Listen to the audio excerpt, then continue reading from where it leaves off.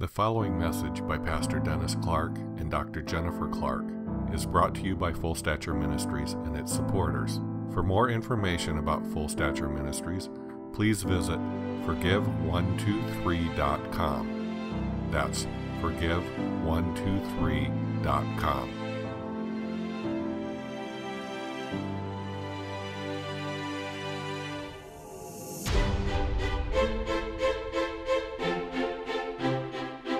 All right, I want to share a revelation that God gave me, and I was looking at some old notes I had, and it said 1991. I thought it was 1989, 91. It doesn't make any difference.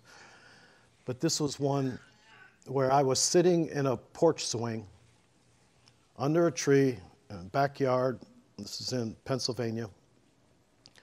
And got a download. You know, it's like when you have a download and you don't have paper to write, you don't have your Bible handy, you're just sitting in a nice porch type swing under a tree, enjoying myself, and all of a sudden I got this download. And but before I begin, can we show that one slide? You see, when Jesus, that little figure down there, when Jesus had his earth walk, what did he tell Philip? Philip, if you've seen me, you've seen the Father. He came to declare the Father. But I believe that what the Lord was speaking to me in this message was showing me how the body of many sons coming to glory will express the Father. And what's difficult about this is when I started my first church, 40-some years ago, God said, here's what I want you to do. Because I told God, I don't know how to plant a church. And he says, this is what I want you to do. 4 elements of an organic development, spiritual development, organically. Number 1, you teach them who they are in Jesus. You teach them their identity, their individual identity, that it's a new creation. And the primary way that I taught this was like this. How many are familiar with Galatians 2:20? It is no longer I that live. Okay. I've watched so much confusion in the church, even with leaders, on the word you. You have to almost know what are they talking about when they say you, right? Apart from him, you can do nothing. But then again, I can do all things through Christ who strengthens me. The you is the new creation you, and that's the only way I think. When I say you, I'm talking about that new creation that never existed before. That they that are joined to the Lord are one spirit with him. That's the real me that loves God and loves his word. And here's the verse that we use over and over again. Galatians 2:20. If it is no longer I who lives, this suggests it is no longer I who loves, nor I who forgives.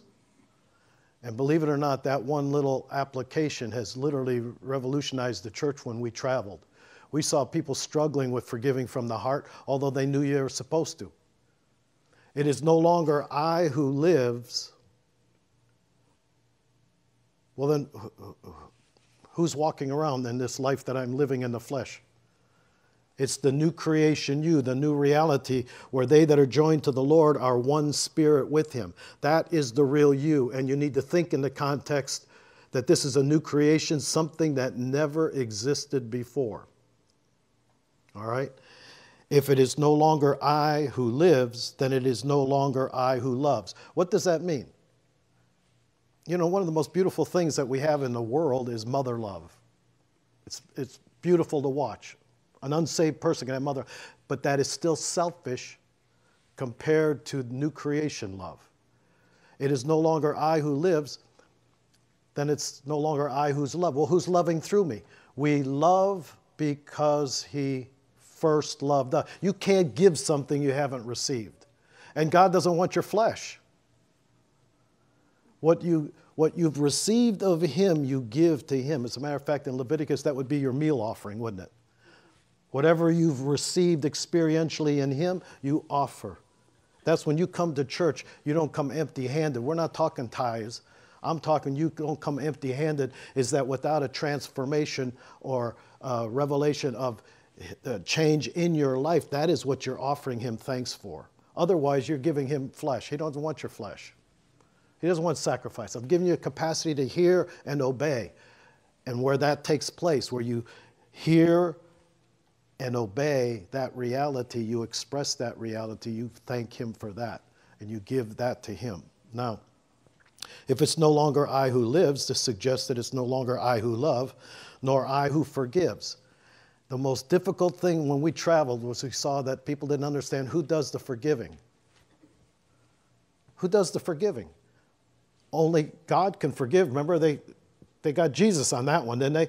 How dare only God can forgive sin. And he says, is it easier for me to say your sins are forgiven or take up your bed and walk, right? So is it true only God can forgive? Yes. But does he not say if you won't forgive, your heavenly Father won't forgive? Which you is that? It can't be your flesh. Only God can forgive sin. If you won't forgive, your heavenly Father won't forgive. Who's the you? It's that new creation you from the heart. Unless you forgive, your heavenly Father won't forgive. And we watch people sincerely with their head go, I tried to forgive for a year now, but I still want to kill that person. All right, that's flesh. True forgiveness that comes from the heart removes the toxic anger, hurt, whatever it was. Jesus is the only one that can take your pain and your sorrow. The best the world can do is medicate you, maybe. Or the best you could do is learn to suppress it, learn to exchange it, change subjects. Like Ronald Reagan, he dealt with his cigarette nicotine habit by going to Jelly Bellies. Well, it's more socially acceptable, might be a little less harmful, but he didn't deal with his addiction. He changed the subject. And churches, we were taught that. When I was a baby Christian, they say, Dennis, if you get a lustful thought, go to the Word. That doesn't really work. That buys you a little bit of time. Changing the subject is not the work of the cross.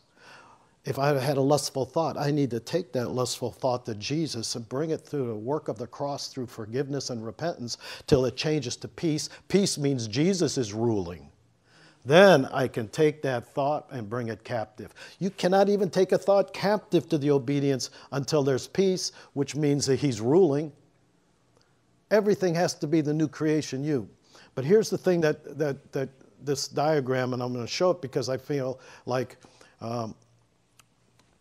it must be time, because God says you won't see this in your first pastorate except little glimpses of it. Teach them their individual identity. Teach them their individual gifting. And at that time, our church must have looked like a circus. It had 4 dance teams, flags, children's flags. Children would stand on chairs and prophesy. And I took a hit for all of that stuff because in the early 80s, prophecy was not popular, nor was all of this stuff dancing in church. Oh my goodness, that was heresy right there. And I took a hit for all of that stuff. But basically what I saw happen was I taught them who they were in Jesus and learned how to deal from the heart, but also taught them their giftings. I really emphasized not so much the prophetic gifting, although we did, and the other giftings of 1 Corinthians 12. I emphasize the Roman gifting, that if you would start loving one another in the congregation, everybody's got the gifts of the Father. You know, mercy, serving, giving, all right? Start loving and I'll see what your gift is. Start moving, because remember we used the illustration? If I was up here and I knocked a glass of water over, the giving person would say, I'm going to buy him a new set of pitcher and water. The servant would come up and not say a word with a dustpan, sweep it up. The mercy person would come up and go, oh, Pastor, that must have felt so bad when you knocked that glass. Okay, but people love differently, and we have to learn to love those differences, okay? So you're with me so far? God says, I want you to plant a church, and I want you to do it in 4 organic levels. 1, teach them who they are in reality. as new creation. Secondly, teach them their individual giftings. And he said this third level you're not going to see until much, much later in your ministry. I think it's much, much later in my ministry now, so I want to see the third level. The third level is corporate identity. It's beautiful to be a new creation, but you know that in Ephesians is written to a mature church. There's two portions of Scripture in Ephesians that I want you to open your heart to hear, because this will take ears to hear. We are so individually oriented, and we're so afraid of losing our individuality that corporateness sounds scary to some people. Like, I'm a potato, and if I go corporate, I'll become mashed potatoes, and I will lose my total identity, and I'll just be in this mass of nothingness. Okay, which is totally demonic. But anyway,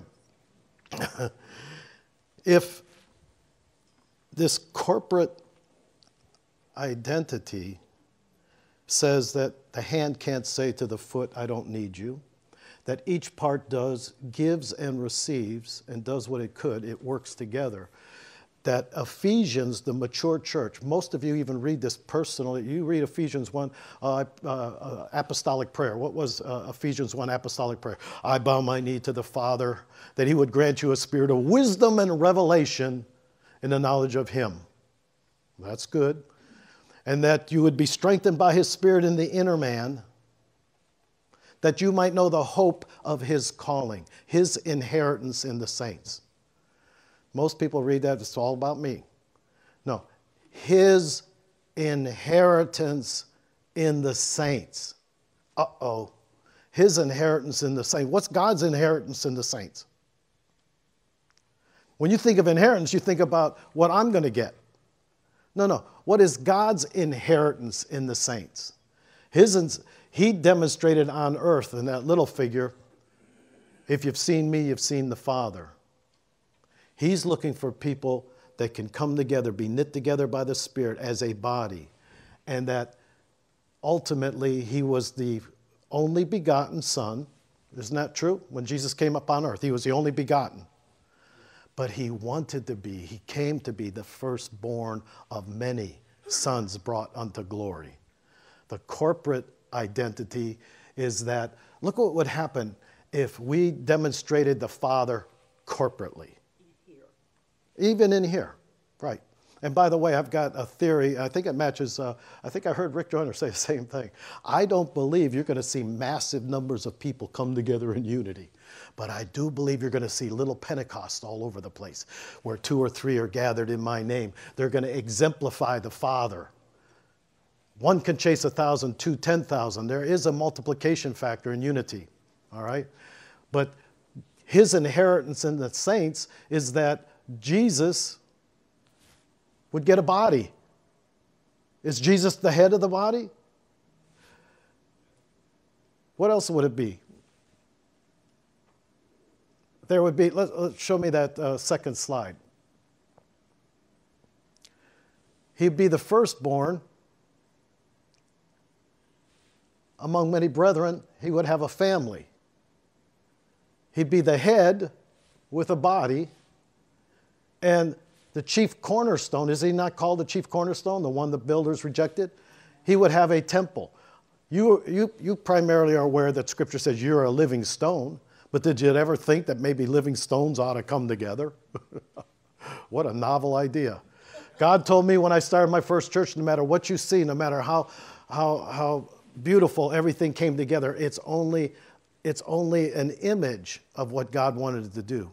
He says, until the character and the nature of a corporate body expresses the Father. All right? And that's ultimately when we're going to see the glory. And I believe there's going to be little Pentecost all over the world. They're going to express the Father through a small group of people. I don't know. I think of Pentecost, there was 120, but it started out with 500. What if Pentecost would have been 20 days instead of 10? Wonder how many there would have been in the upper room.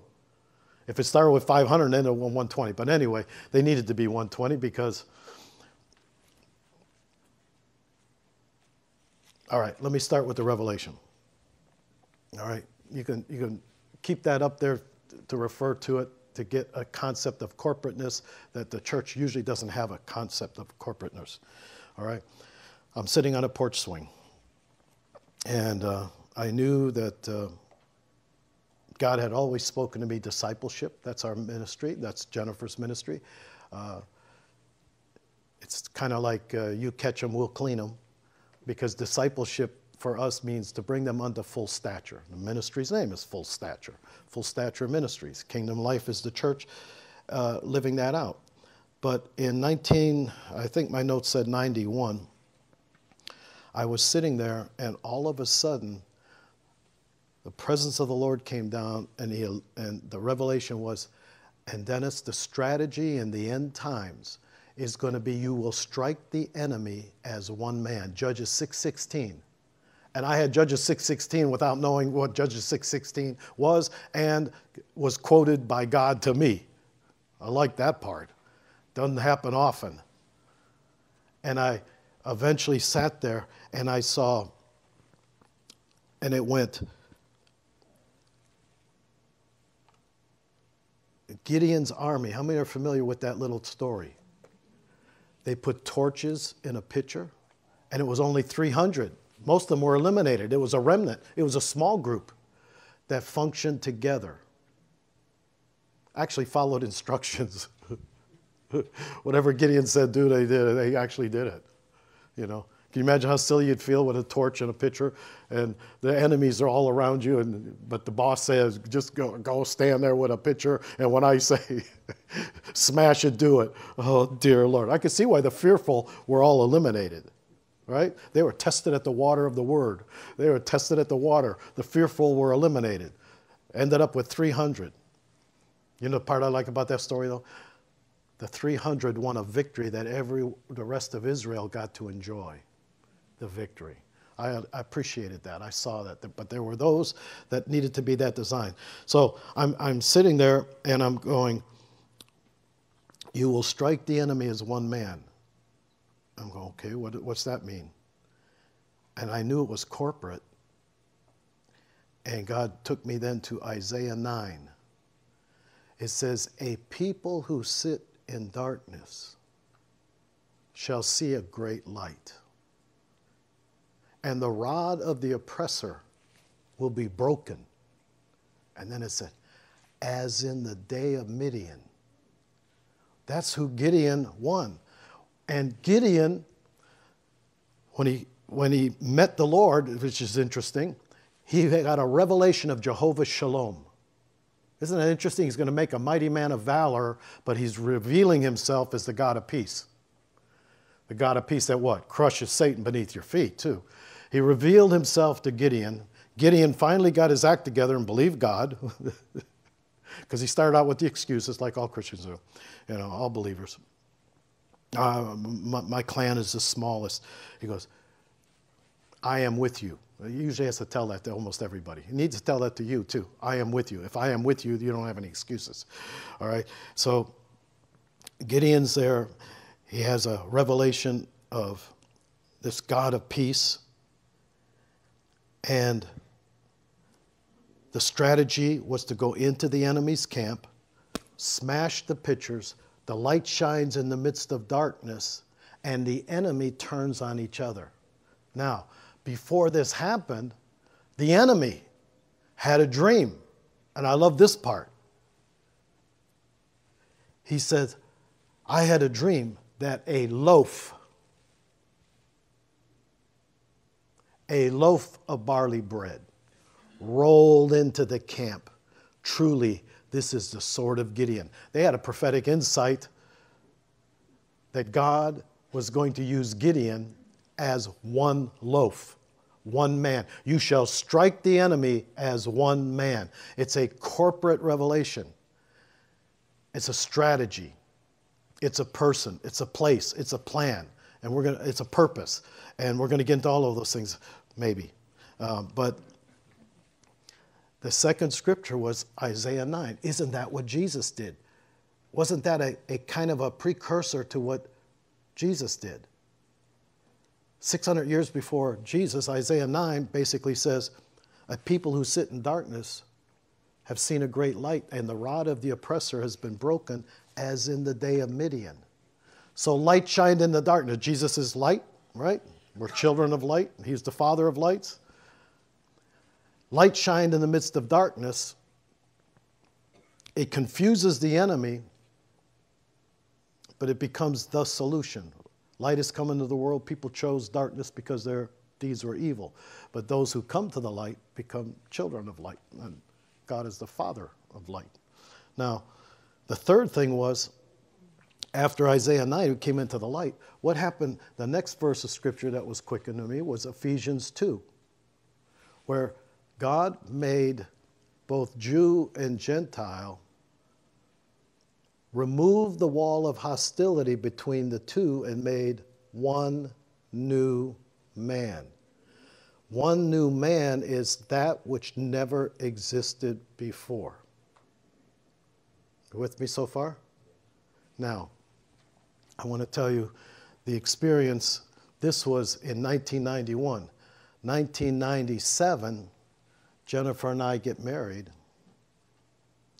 and we're praying together, and she wants discipled. She wants to document everything spiritual. And we're praying, and we're in a room, and we already knew that there was a special God calling on our life. Of course, everybody that's married should believe that, but ours was, even Bishop Hammond said, ours was a prophetic marriage. It bypassed a lot of norms, and said he's seen in his 60 years of ministry 5 what he would call prophetic marriages, and ours was one of them. You can read our story in Deep Relief Now. It's in the book, and I'm not going to get into that. But no matter where we went, Georgia, South Carolina, North Carolina, we would run into total strangers in the mall, restaurants, and they say, "You two fit." And if we heard that once, we heard it 1,000 times. My landlord, who had given me, by inspiration from God, a free condo, fully furnished on the lake, that God told her. That's a story in the book. You read that one. And she says, look, when she met Jennifer, she says, God did not give her to you and you to her. God put you together for a kingdom purpose. All right? Now, we're sitting in this room praying. We're kind of newlyweds, maybe a year or two at that time. And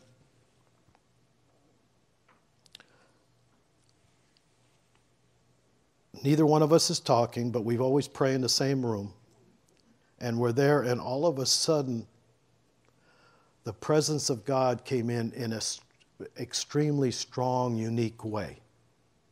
Now, by sensitivity, by feeling, yeah, I use that word a lot. And I don't apologize for it, because there's spiritual feelings. There's carnal feelings, but there's spiritual feelings. The spiritual perception of the Spirit was so overwhelming, I blurted out of Scripture, and Jennifer blurted out of Scripture. I said, this is 2 or more gathered. Jennifer said, this is one accord. Huh? It was an openness and a connection between the two of us. And we went to a church in Greer, South Carolina, and we started to minister to people. And God was supernaturally ministering to, they were all, most of them were all pastors.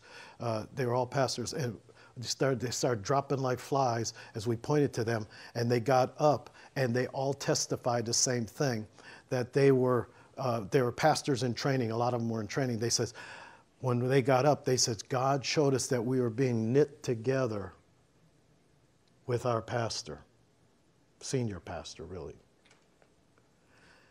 Then we went to New England, and now I got religious then. We went to New England to a church. I was in South Carolina. And I asked the pastor, can I meet with your leaders? Because I was going to point to them, they were going to fall to the ground, and they're all going to be knit to the pastor. It didn't happen that way.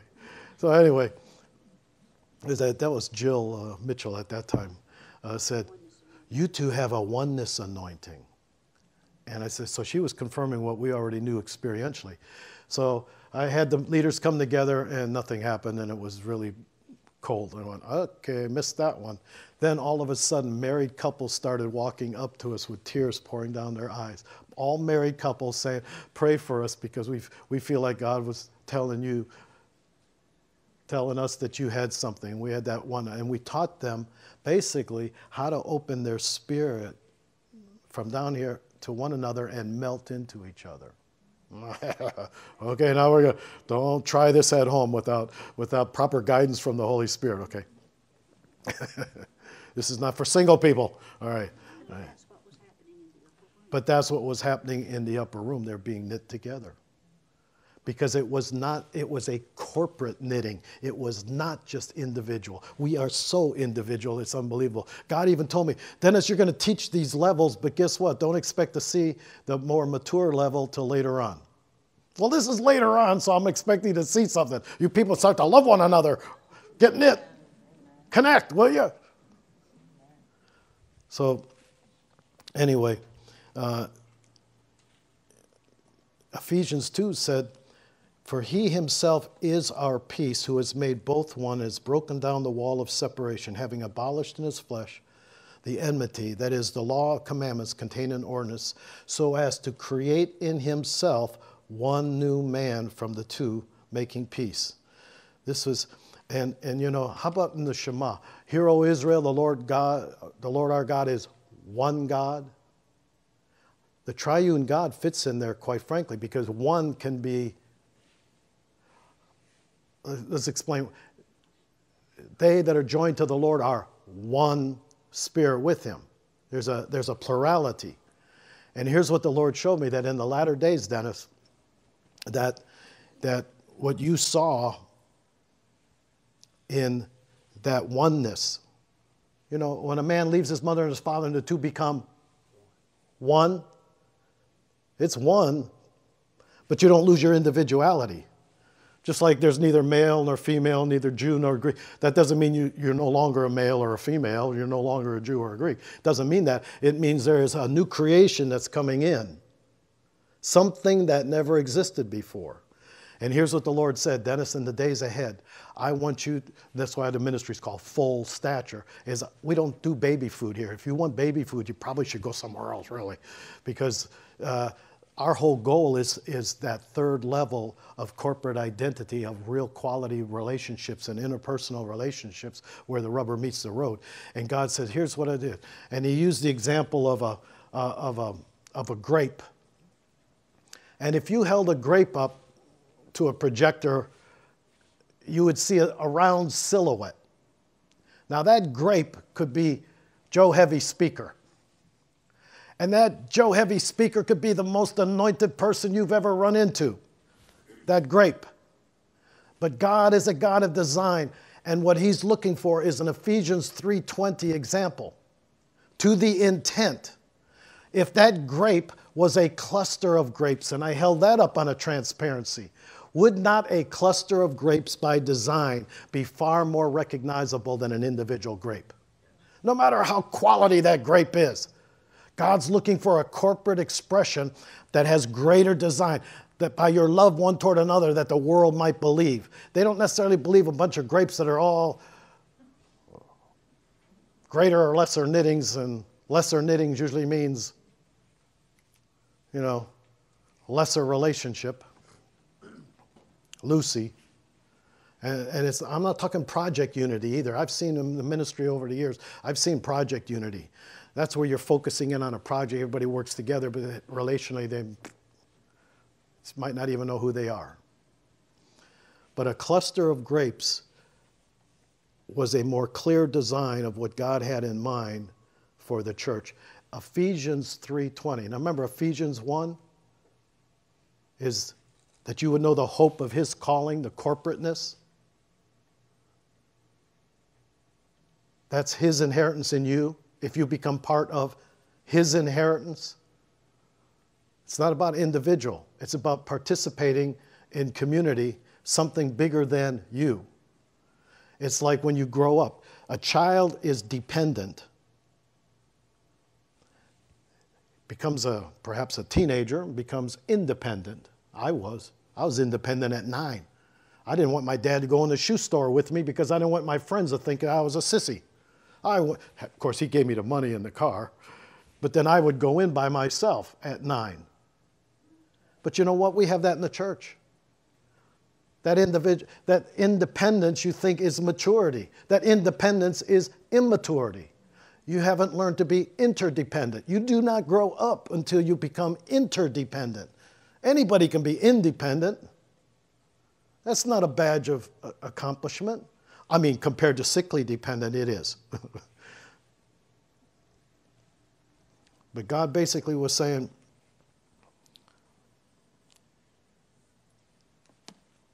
the two have become one. The plurality of the Godhead functions in that oneness. And the oneness, whether it's man and God, one spirit, man and woman, one spirit, God is looking for a corporate expression to more completely depict. When we traveled, I found out too that we were not marketing people at all. To this day, we're clueless. But we made our living traveling. That meant if you don't speak in a church and receive an honorarium, you don't get paid. You have no income. And we saw that we had to work 7 days a week speaking. Nobody can live Sunday to Sunday. Hypothetically, even if you were booked every Sunday in somebody else's church, some of you people in ministry need to hear this because it doesn't work. If you got booked every single Sunday, and I don't know of any guest speakers that did, you could not make it 1 day a week. You have expenses, you have travel, there's overhead, all right? So when we're traveling, God said, Jennifer and you do together, just like we do on Tuesday night. We'll both stand up here and preach at the same time. He says, you two do it together because the church needs to see it. Now, there were churches that wouldn't have us come because Jennifer was a woman. That's kind of sad. Only men could preach, I guess. And at times we said, and this is just being blunt here, this is just like real life business end of it. We got the same honorarium if I went by myself or if Jennifer and I went together. You follow that? Yeah. So in your head, a little business mindedness, if Jennifer went there and I went there, it'd be a little more lucrative. We'd pay our bills a lot better. You don't get rich in ministry. Thank God I married a woman that had her own house. So, phew, that way I can preach the gospel. I ain't afraid if anybody likes it or not. But it's true. And when we said maybe we should split up, the Lord said, don't you dare. You obey me and I'll take care of it. Because God wants that oneness anointing to go forward, and there's not enough of it. And when you think about it, there's not that many husband and wife teams, period. But it's to display more than a husband and a wife, it's to display an anointing of oneness. And we desperately need that. Two people living under the same roof is not oneness. That can be like a business merger. We have a lot of single women in this church, but I'll tell you what, that puts a lot of pressure on the single man because you're going to have to be one that deals with your issues. Dies to your agendas or they're not interested. They're not going to babysit you. They're going to expect you to be a man, stand on your own 2 feet, take care of the woman. Protect. Provide. Now, I saw this Ephesians scripture that God brought and broke down the dividing wall, made the two new, Jew and Gentile, one new creation. He also quickened another scripture to me in Genesis chapter 2:5 that really got my interest. Genesis chapter 2, verse 5 says, this is creation. This is the beginning. It did not rain upon the earth, for there was not yet a man to till the soil. Oh, that's logical. It did not rain upon the earth because there was not man to till. It's not going to really rain until there's some kind of a representation of a man that's going to do something with what God pours out. I'm believing this rain's coming, but there's going to be little Pentecosts all around the world. And it might surprise you, and I'm in agreement with some of the prophetic voice. It's not going to be huge groups. It'll be a bunch of little groups that have just pursued God and are not afraid to be vulnerable and become part of something bigger than themselves. And it might be small. Solomon's temple, 120 priests, when they made the sound and were as one. The glory and the power of God. The day of Pentecost. All right. How many of you are note takers? You like taking notes, right? Raise your hand. Okay. For the note takers, I'm going to give this to you in a sequential order. Okay. Are you ready for it? First of all, this one new man is a person. They're all P words, so that'll make it easy for you. First of all, there's a person. Who is this one new man? Hear, O Israel, the Lord our God is one. Is there perfect harmony in the Godhead? Yet we serve one God. Father, Son, Holy Spirit. You know what the Didache says? The early Jewish apostles that were teaching Gentiles who were kind of clueless. They said, go ye, actually Jesus said it, go ye and make disciples. Talmudim, disciples. Immersing them in the reality of the Father, immersing them in the reality of the Son, immersing them in the reality of the Holy Spirit. That's a whole lot different than dipping somebody in baptismal water, saying in the name of the Father, Son, Holy Spirit. Both are legitimate, but what they're talking about is a disciple that you don't just, that's a convert. A disciple is now mentor them into being what? Immersed in the nature of the Father, in the nature of the Son, in the nature of the Holy Spirit. And to really do that, you have to be part of something bigger than yourself. Because he's got a body, he's got a temple, and he wants a family. God wants to equip an army, grow a family, right? And prepare a bride. Now, all those statements are corporate. Now, this is a person. He's the head. Jesus is the head. He's going from the only begotten to the firstborn among many brethren. That's his inheritance. His inheritance in us. Second of all, it's a place. It's a person. It's a place. What is the place? The place is unity. But it's a unity by the Spirit, not man-made.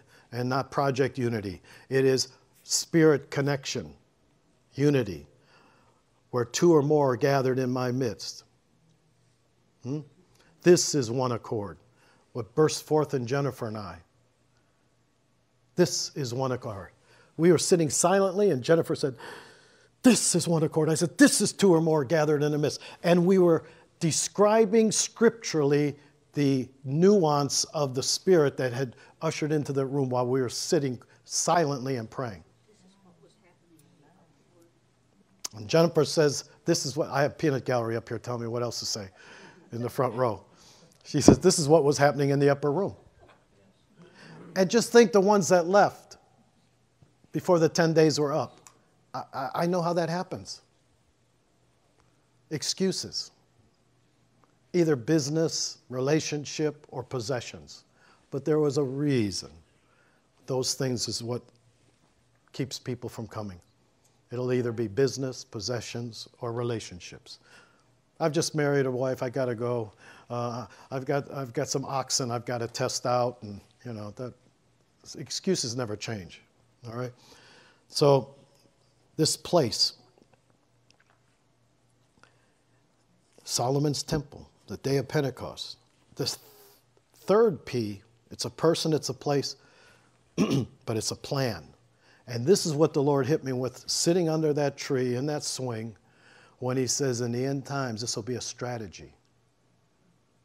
This is the plan. You will strike the enemy as one corporate man. You will strike the enemy. If one can chase 1,000, two 10,000, that's not a platitude. There's got to be a biblical pattern and principle. God has to be decreeing and declaring that has always been his way, is for interdependence. And here's the part that really gets me. In Ephesians chapter 3, verse 20, it says, to the intent, that means purpose, to the intent that the manifold, multicolored, multifaceted wisdom of God would be displayed to principalities and powers. Kind of shake your fist at the demonic principalities and powers. To the intent that principalities and powers, that the wisdom, the multifaceted, manifest presence of God would be made known to principalities through the church. That's corporate. That corporate man is going to be the stronger man. How do we spoil the goods? When a stronger man comes in, right? That's going to be the stronger man. The corporate man is going to be stronger than the individual believer. Now, the purpose, if that's the plan or the strategy, to strike the enemy as one man, that's where the victory is going to be, then the purpose is that in the dispensation of the fullness of times, he might gather together in one all things that are in Messiah, both which are in heaven and which are on the earth, in him. That's the purpose, the intent, to gather together. Jennifer teaches on the wise virgins. They basically have their lamps filled. They're part of something bigger than themselves. They're not just merely saved. They've got the oil. They're filled with all the fullness of God. Now, here's what I did when I got back in the house and I started looking up some scriptures. I just looked up, where is that expression, one man? Where else is it in the Bible? And I got 5 examples of where the concept is. Note takers, write these down. Worship, word, warfare, witness, and work. I'll do it slower. I realize some of you are not typing. Worship, word, warfare, witness, and work. All right. 2 Chronicles, worship. 2 Chronicles 5. Indeed, it came to pass when the trumpeters and singers were as one and making one sound. 120 priests. Interesting. Isn't that the same amount that was in the upper room? In Solomon's temple, 120 trumpeters and singers were as one, making one sound to be heard in praising and thanking the Lord, that the house of the Lord was filled with a cloud, that the priests could not continue ministering because of the cloud, for the glory of the Lord had filled the house of God. We had that happen in the Berkshires, in Great Barrington, Massachusetts, right? Berkshires, yeah. Great Barrington, Massachusetts. We were in there, and the weight came down to where there were some unruly kids running around. They stopped dead in their tracks. That's God. That's not something orchestrated by a leader. Unruly kids, stop. The worship team were playing music. They put their instruments down and they quit because of the weight of God. God is basically, but you know what they were known for? They would always have Jennifer and I come to speak because they said that their church wanted oneness more than anything else. They wanted real oneness, not crowd. Amen. You can get a crowd. There's all ways to get a crowd. To get oneness requires a work of the Spirit.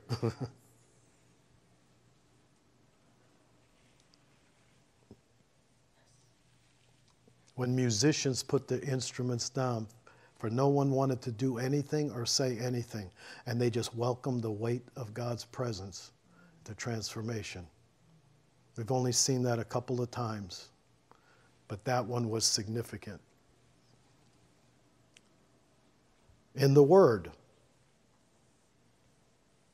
By the way, in worship, this is something we want to do in this church. In worship, Hebrews 10:12 says, I will declare your name to the brethren. In the midst of the assembly, I will sing praises to you. We've always said, when you come to a worship service, it doesn't matter whether you like the songs, you don't like the songs, whatever, is why not open up horizontally to one another and let Jesus express himself through us corporately? Most of you think this way, me and Jesus. Well, you can do that at home. You can't have a corporate anointing at home by yourself. Unless you have multiple personalities, then you will get you delivered. You cannot have a corporate anointing by yourself. All right? So when you come into a corporate setting, whether it's 2 or 3, open up to one another and say, we, our Father, not my Father, our Father. You start getting a concept that's bigger than me. But there is an expression going forth into the heavenly realm that's a sweet-smelling savor to the Lord. And it's coming from us, we, in the midst of the brethren, okay? That's worship. They come together as one. Now we come together, an example in Scripture where they came together to hear the word. Nehemiah chapter 8, verses 1 through 6. Now all the people gathered together as one man in the open square that was in front of the water gate. And they told Ezra the scribe to bring the book of the law of Moses, which the Lord had commanded. Ezra the priest brought the law before the assembly, which was making up of men and women, all who were able to understand. All of the people listened attentively to the book of the law. Ezra opened the book, and as he opened it, the people all stood up. Ezra praised the Lord, the great God, and all the people lifted their hands and responded, amen and amen. And they bowed down and worshiped the Lord with their faces to the ground. There was a convergence here where they came together as one. They had not heard the law, it had been kept from them, or they had walked away from it. And now it was being represented to them, and with humble hearts they trembled at the hearing of the word as one man. Those are times of great transformation. That's times of convergence when things come together and start moving forward. This is when you begin to tremble at God's word. All right, the third one, warfare. Now we've already talked about that one. Gideon said, Dennis, in the end times you're going to see that you're going to strike the enemy as one man. Corporateness is going to be a tool in the hands of God through his body. And in warfare, it's basically, surely I will be with you and you will defeat the Midianites as one man. Then those who turned the world upside down in Acts 17, those are the ones that turned the world upside down. Those that were there on the day of Pentecost, that began as one man on one accord. And I always thought it was so interesting that God appeared to him as Jehovah Shalom, the God of peace, who then will crush the enemy beneath your feet. Wow. Peace in here, experientially, is what we've taught the body of Christ for years. Is that you can say all the right scriptural answers, you can be a real Bible student, but unless it's coming from the place of peace, Jesus isn't ruling. And God doesn't really care about your flesh or your ability to recite. Quote, so much, believe it or not, if you went by discernment, so much decreeing and declaring has no anointing on it. They're just saying the right answer. And thank God they know the right answer. That's a good start, but that's not where it ends. It needs to be a transformed life. It needs to be the word written on the tablet of the heart. It needs to come from the place of peace. Peace means who's ruling. You know, even your toxic emotions could be your friends if properly applied. If you're walking around, you're angry, that could be a signal going, Jesus isn't ruling right now, Dennis. You feel that anger? Yeah, Jesus isn't ruling. Because it's the power behind the thoughts. It's the power behind the words. It's not the right words and the right answers. It's the source, the source, the source. That's warfare. How about witness? John 17:21.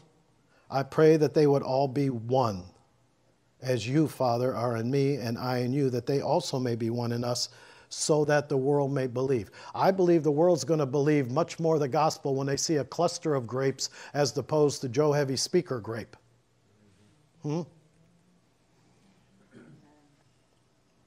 Jesus already did the example of, if you've seen me, you've seen the Father. Now the world needs to see the Father. He needs a corporate expression. How good and pleasant it is for the brethren to dwell together in unity. It's like the precious oil that flows down Aaron's beard. Isn't that beautiful? It's attractive to the world. It reveals the majesty of God. And the prayer of Jesus that they might be one as you are, that they also may be one in us, so that the world might believe. That's the fourth element, the witness. An adequate witness has to be the love of God. The two things in the church we call great need worked on. The great commandment, shall love the Lord your God and your neighbors yourself. That includes your enemies. And go ye into all the world, preach the gospel, what we call the Great Commission. Not converts, disciples. What I loved about the Didache is they would train a Gentile who had no background in the Ten Commandments, no morality, and they taught them. Now watch this. I want to see you do this. They taught them to not just bless them that curse you. We know the scripture, right? Bless them that curse you, pray for them this way. They said, fast for your enemies. Fast for your enemy. You know, with fasting, it's not that your prayers are no good, but when you fast, there's actually a sacrifice involved in it, isn't there? Because I can give the right words real easy.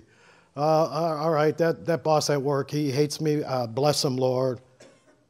Or fast for him. You know what happens when you fast? There's a more diligent approach to the mission. And in that diligence, what happens is you are forgiving from the heart that enemy. Your heart changes. And they are the victim. Spirit of revelation will show you they're the victim. And you don't have an enemy. Would that be valuable? Because most of the people I know in the church, poor me, they picking on me. I'm wounded, I'm rejected. I go church to church because I was hurt in church.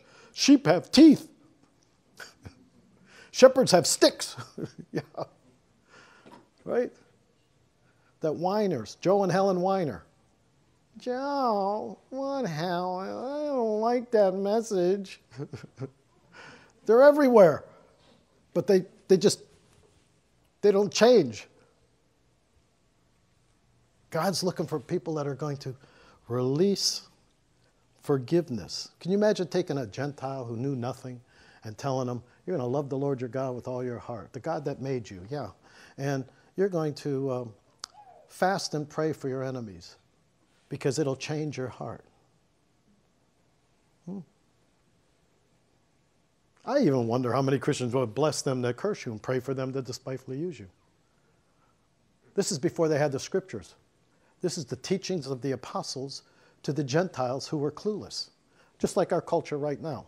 If we got a lot of people saved right now, it would be the same identical. They have no value system except that which the world has taught them and brainwashed quite effectively. Even media. How many of you are astute enough, in all honesty, to watch any television program and see what they're doing? Yes. Can you see they're shaping the way you think? Huh? Situations, I don't care if it's Law and Order or what it is, those programs are shaping the way you think. Well, you know, they had to tell these Gentiles, don't leave your babies out in the cold just because it's a girl. You don't abort. You don't take drugs to kill the babies. They're going, really? Everybody else does. Right? That'd be a culture shock for them, wouldn't it? And basically saying they'd have to be shown Scripture. Old Testament Scripture says, children are the inheritance. They belong to God. That's God's inheritance. So no, ladies, that is not your body. That is not your child. That is God's child. And there's plenty of Scripture to validate that. Your thinking has been distorted by culture, not the Word of God.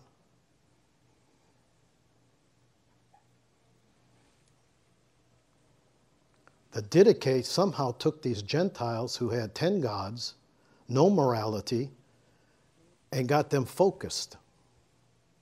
And that is discipleship. And that's really where the church is right now. The church needs discipleship. It's the least taught subject.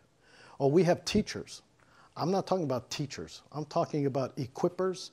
I'm talking about trainers. Actually, the Didache means training, not teaching, although it goes back and forth. They'll call the Didache teaching, but it's training. There's a big difference between teaching and training.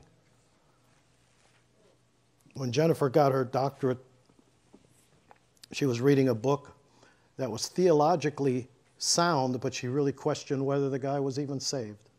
You know, you can be a scholar, you can be orthodox, and you can be dead spiritually.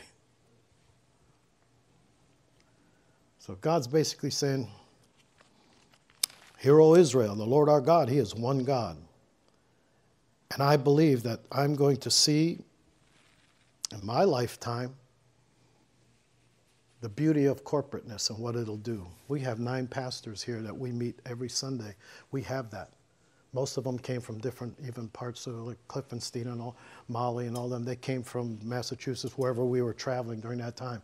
They are parts of that kind of knitting doesn't happen automatically. That happens by reason of use. But we're also going to have the Jews and Gentiles joined like the first church. And like the first church, Jennifer says, when this is what's in the book, they're going to have Jew and Gentile joined like that into something that never existed before that's supernatural.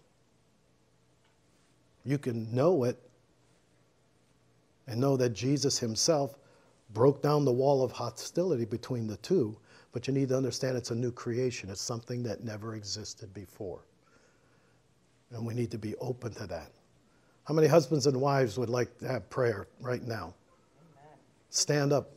And if you're watching by YouTube or Ustream, husbands and wives need to stand together. God's basically saying,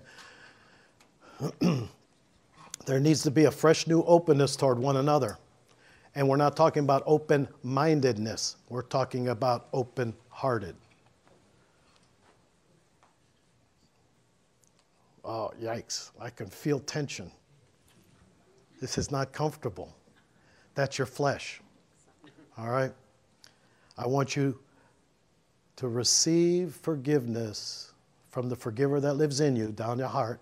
I receive forgiveness for not being open or putting up walls to my husband. Husband, I receive forgiveness for knowingly or unknowingly putting up walls to my wife. Well, there's got to be a good percentage of you doing it because the atmosphere is getting better. Now, melt into each other right now, spirit to spirit.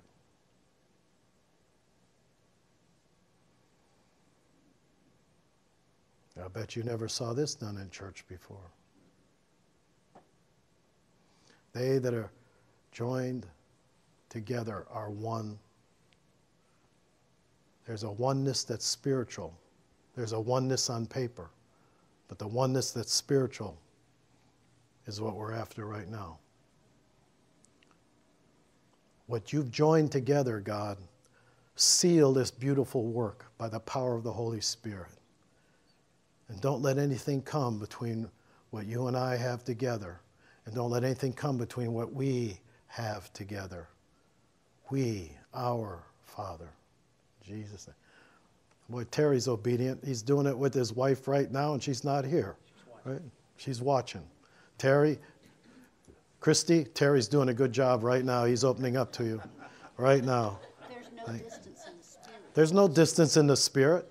We taught this to pastors in Connecticut, and her husband was on the mission field in Africa, and she opened up and she could feel the knitting of intercession from him. And he called right at that time and said, I could feel you, you're praying for me right now, aren't you? That's the kind of relationship you're supposed to have. That's the reality. So Father, right now, we thank you. There's an increase of anointing right now. There's a one-man anointing right now coming in here.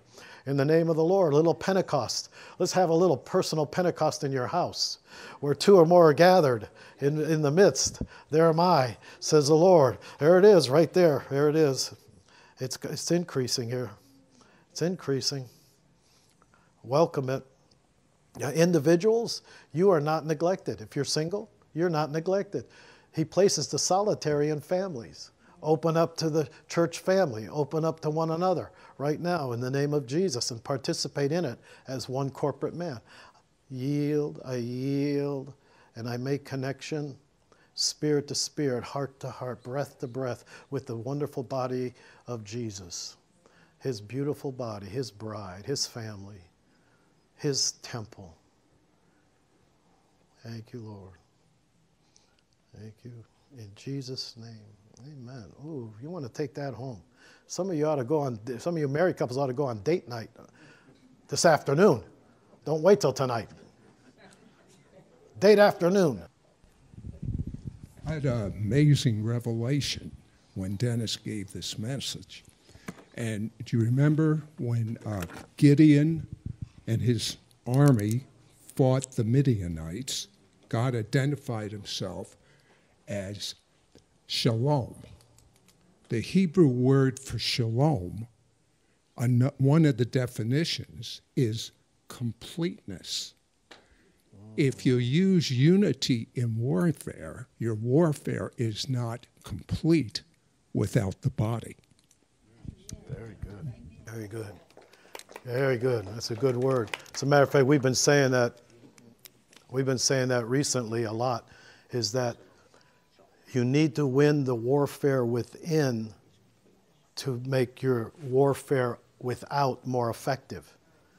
Because there's a lot of people think they're in warfare, but it's their own flesh is beating them up. Your unresolved issues, unnecessary trials and tribulations. To be effective in spiritual warfare, come together. There's actually a protection in it. There's a safety in it. It becomes like a city of refuge. There's a canopy of love, acceptance, and forgiveness that creates an atmosphere that's actually keeps the enemy out in a large degree. But you still have to deal with the enemy within. Deal with your own issues. Otherwise, you're living with, say that word with me, unnecessary trials and tribulations and calling it warfare. No. There's enough warfare. We can eliminate the unnecessary stuff, right? Okay. You've been listening to Pastor Dennis Clark and Dr. Jennifer Clark of Full Stature Ministries at Forgive123.com. Full Stature Ministries reserve all copyright protections under applicable law. Our copyright policy is available at our website, Forgive123.com. For more information about Full Stature Ministries and additional life-transforming materials, please visit Forgive123.com.